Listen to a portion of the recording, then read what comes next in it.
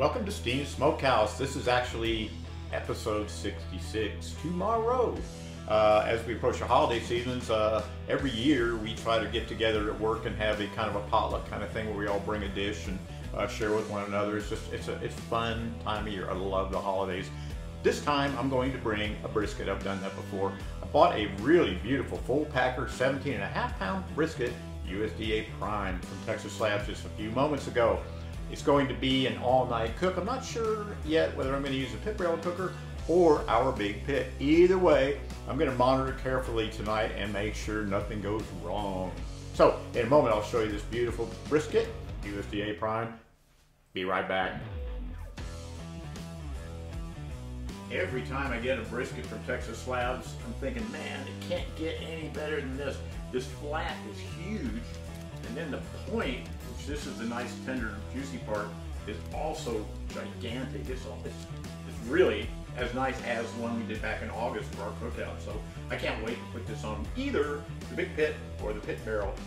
I had in mind I might cut part of this flat off to make chili out of, but it's so thick, I think it'll cook just fine on the big pit. So in a moment, I'm gonna season it up and get it ready for our cook.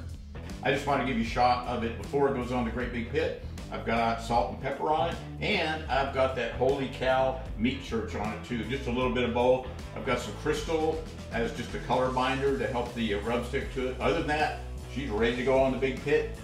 It's about 4:45 on Sunday afternoon. I expect this will take at least 12 hours. So I gotta have some time to get it off and cut it and package it. So stay tuned to SteenSmokeHouse. We'll be right back with you.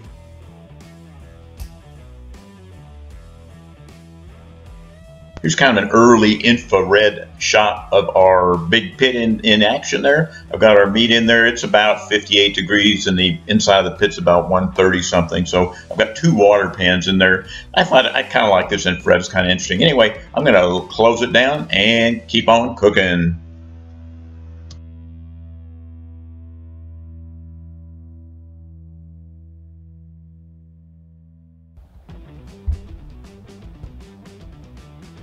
Yeah, it's looking pretty legit.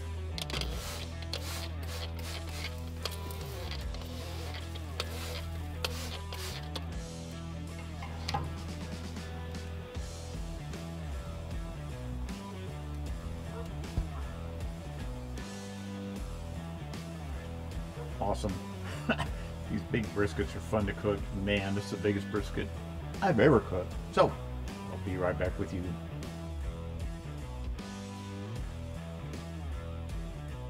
Well, it's winter in Texas. It's the 26th of November, but it's actually like a spring day outside. It's absolutely gorgeous. There's not a cloud in the sky. It's a perfect day to cook. Last Sunday, I did a brisket for work, and I did it on our big pit. And it took me about 17 hours, I think. It was 17.5 pounds. It got to 156 degrees about 11:30 Sunday night, and I stayed up with it all night, and I mean all night, until about 7 o'clock in the morning. I mean 7.5 hours of stall. It finally started to inch its way up, and it got to the point that I wanted to take it off about 190 or so. It was done. Briskets are done when they're done. I mean, there's a span of probably there to 210, depending on the cut of meat. This one had really turned to jello-like, and it was done. I wrapped it up in butcher paper, put it in foil, took it to work, and it came out exactly the way I wanted to. Today, I'm gonna do it for my friend at work, CMill, and I'm going to do it on the pit barrel cooker. When I went to Texas Slabs yesterday, Scott already knew what I wanted. I walked right to where the meat locker is, and it was sitting right there. It had a USDA Prime, point only, 12.5 pounds, beautiful piece of meat. So I said, that's the one I want, Scott. Okay, we got it here in our kitchen now. In a moment, I'm gonna show it to you. Trying to capture this so it really gives you the good representation of the size. There's a side view. There's kind of a top view. It's as big as my hand. A lot of this I may remove, but for the most part this is going to stay on there. That's just added flavor. In the pit barrel cooker, it'll come out right. So this is all just nice brisket goodness. A lot of this I can take out. This is that hard kind of waxy fat. But when we're all done trimming it, I'll show it to you. We'll season it up. We're going to use a little bit of olive oil, pit barrel cooker, beef and game pit rub, and that's about it. I may put some crystal on there. I did that on the one in the big pit, and this is kind of a comparison, big pit versus pit barrel cooker, but this one may have a little bit of advantage because that other one was 17.5 pounds, including the flat. I think if this was intact, it'd be probably a 20 or 21 pound brisket easily. This is just the point in, and that's the whole deal. So anyway, CMill, getting ready for you. I hope you like it. Stay tuned, I'll be right back. Okay, Carol, this brisket is ready to go on the pit barrel cooker.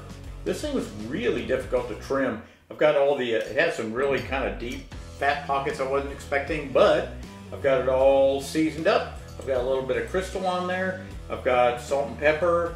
I've got pit barrel cooker seasoning on there and a little bit of meat church. So, in a moment, it's going on the pit barrel cooker and it's almost 4 o'clock. I'll probably be pulling it off about 4 o'clock tomorrow morning. So I haven't looked at this brisket for a while. I've been up doing Christmas lights and so forth. Well, let's look at it.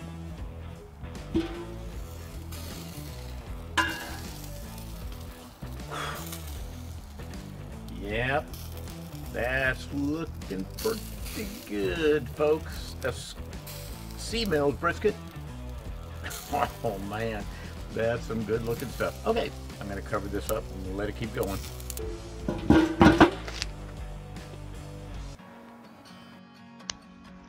Here is our big pit. I cut the point off just for sake of comparison. Very juicy. It's delicious. I already boxed up the flat part and getting ready to take to work. So anyway, I'll show you the PBC one that I made for CMill. Here is our PBC version I made for CMill. They both came out great. The big pit obviously is quite a bit more work and a bit more time. The PBC is a lot less labor intensive, and I think the results are just as good. So, and I did it in about half the time. I hope you enjoyed this video. I hope you keep watching SteenSmokeHouse, and I hope you'll subscribe.